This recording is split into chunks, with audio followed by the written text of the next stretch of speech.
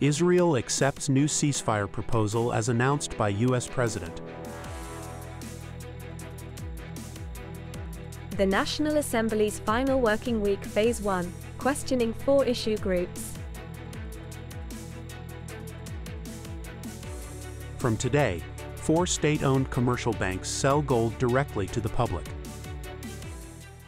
Hello, so good to see you again in today's news. I am Hoàng Yên, and here we go, the first outline of the show. After 2 days avoiding an official response, on June 2nd, a senior Israeli government official just affirmed that the country agrees with the new ceasefire proposal announced by U.S. President Joe Biden on May 31st. In an interview with the UK's Sunday Times, senior advisor to Prime Minister Benjamin Netanyahu, Ophir Falk, emphasized that while the agreement is not perfect and many details still need to be clarified, Israel confirms that the proposal announced by the U.S. president is indeed the agreement that Israel has accepted.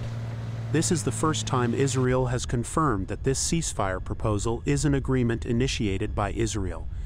Previously, on May 31st, U.S. President Joe Biden announced a new 3-phase proposal from Israel regarding a ceasefire in the Gaza Strip in exchange for the release of Israeli hostages. However, this Israeli official also declared that there would be no long-term ceasefire in Gaza until Israel achieves its stated goal of defeating Hamas, rescuing all hostages, and ensuring that Gaza no longer poses a threat to Israel.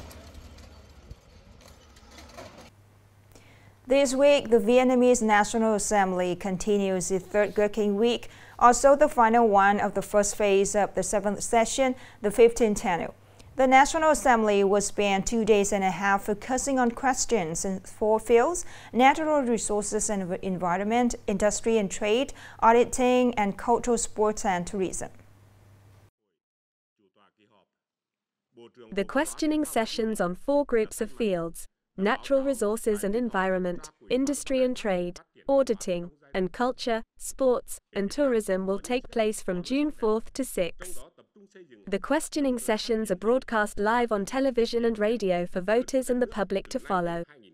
Additionally, during the working week, the National Assembly will also discuss several law projects and resolutions, including the law on the management and use of weapons, explosives, and supporting tools, amended, the law amending and supplementing certain provisions of the law on guard force, the law on trade unions, amended, the law on prevention and combat of human trafficking, amended, the juvenile justice law, and the resolution on piloting the addition of certain specific mechanisms and policies for the development of Nghệ province. From today, June 3rd, the State Bank of Vietnam will sell gold to 4 state-owned commercial banks, Vietinbank, Vietcombank, Agribank, and BIDV, so that these banks now can sell gold directly to the public. According to the information obtained, initially, these 4 banks will only select a few transaction offices or branches in Hanoi and Ho Chi Minh City to sell gold bars. The list of gold bar selling points and gold bar prices will be publicly announced on the official websites of the state-owned commercial banks for the public to follow. For the time being, gold bars will be only served for individual customers.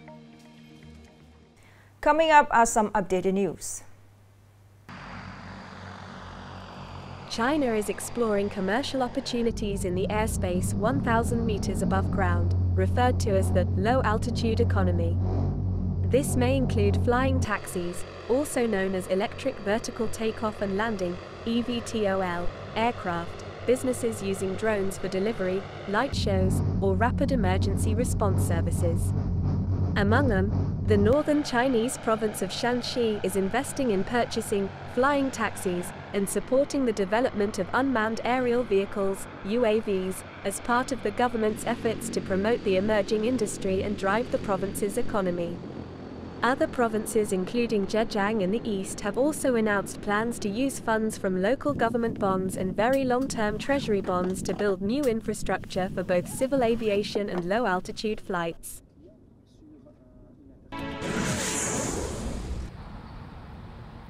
According to a representative of a mobile retail system, Apple has just requested its authorized dealers in Vietnam to stop selling iPhones and MacBook computers on the TikTok Shop e-commerce platform. Business entity currently selling these products must remove them from the platform. As of the afternoon of May 31st, all iPhones and MacBooks had disappeared from the authorized dealers' stores on TikTok Shop.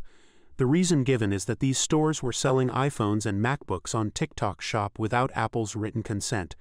The agreement signed specifies that authorized resellers, AAR, wishing to sell products on e-commerce platforms must obtain permission from Apple.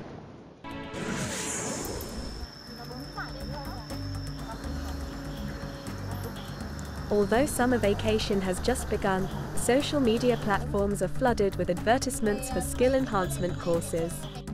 Many parents, desiring their children to enhance life skills, have fallen into the traps of scams, caught in the whirlwind of fake fan pages continuously receiving discount messages and high-promotion course introductions.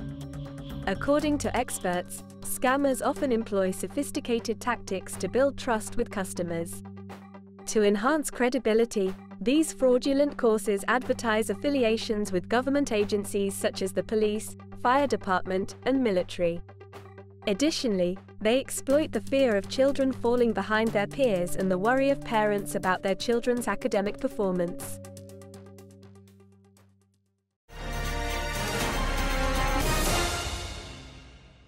Now let's move to today's story. Supporting unemployed individuals to find jobs as soon as possible and helping businesses recruit high-quality candidates. These are the goals that the Nghệ An Employment Service Center is striving to achieve in 2024. To facilitate the prompt return of unemployed individuals to the labor market, the Nghệ An Employment Service Center places special emphasis on organizing job counseling and recruitment conferences like this. Through these, job seekers can directly meet with employers, have their salary-related concerns addressed, receive information from center staff about unemployment insurance policies, and receive job advice and connections. On the side of businesses, they also receive support in finding high-quality labor sources that meet their recruitment needs. Today I came here to find a job. Seeing that the company's facilities are insured, I also want to apply to work here. In the first 5 months of 2024, the Nghệ An Employment Service Center has provided unemployment benefits to nearly 7,550 people, with a total payout of nearly 150 billion Vietnamese dongs, a decrease of 3.8% compared to the same period in 2023. The Nghệ An Employment Service Center always identifies counseling and job guidance for unemployed workers as a top priority task throughout the process of handling unemployment benefits. Therefore, the center has utilized various forms of diverse and suitable counseling for workers, such as online counseling, counseling focused on Monday mornings at the Nghệ An Job Exchange, and direct counseling like this.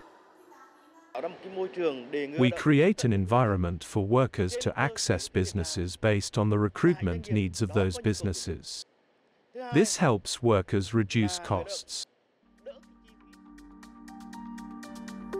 Nearly 8,000 unemployed workers have been counseled by the Nghệ An Employment Service Center, and over 570 people have been referred to jobs in the first 5 months of 2024, with the efforts and the active involvement of related sectors, as well as the awareness of employers and employees.